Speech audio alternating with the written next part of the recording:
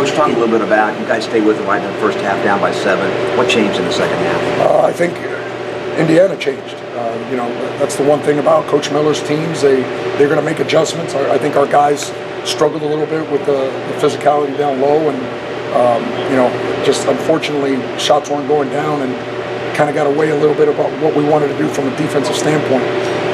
So all the credit goes to Coach and his team. What about your play in the first half? What were you especially doing? You were hitting from outside.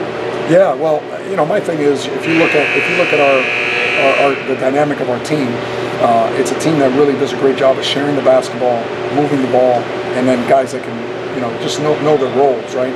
I thought our guys did a really good job on the offensive end. I think what we struggled with a little bit was defending without fouling.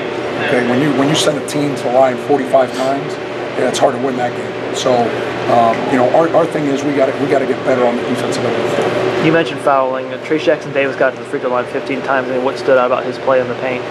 Well, I think they were physical. You know, like I said, I thought it was a physical game on both ends. So, you know, my thing is we probably fouled more than they did. It's just physical. And really seemed like the foul trouble kind of sapped your guys' energy in the second half. Well, I think a lot of things sapped my guys in the second half. And again, a lot of it has to do with Coach Miller's team.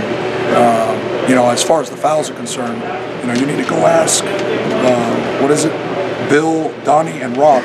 You need to ask them what their evaluations. You know, I don't know who evaluates them, so you got to ask them what they saw. What I was referring to was on the start of the second half, you had 3 players with 3 fouls, so tough to keep your depth in that kind of situation. No doubt, no doubt. Like I said, you got to ask those 3 guys. Those are the guys that are their job is to call the game. So, sure. Whoever evaluates them, let them figure it out. What can your kids learn from this night? I think what you're learning is you're playing against a team that is 3-0 right now in the country, 3-0 in their year.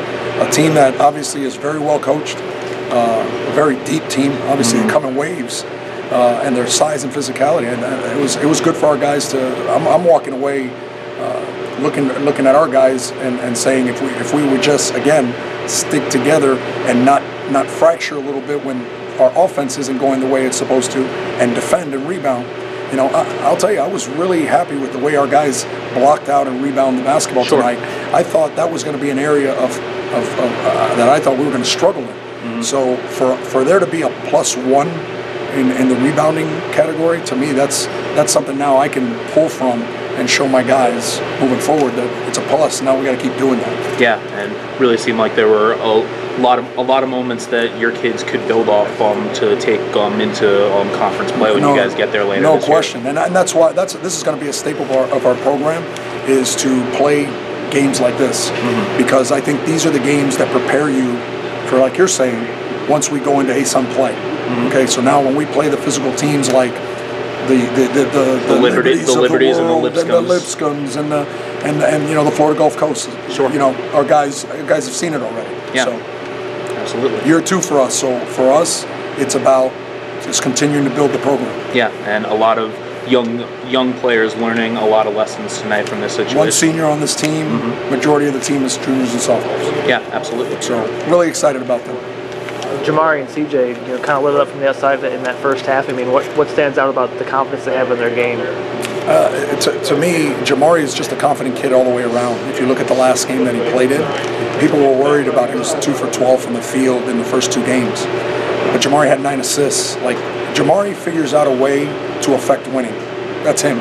So if he sees that his shot's not where it needs to be that night, he's going to figure out another way. He's either going to gain you extra possessions. He's going to defend. He'll rebound. He'll share the basketball. Instead of taking a shot, which will be good for him, he gives it to a teammate that has a better shot. So that's just Jamari for him.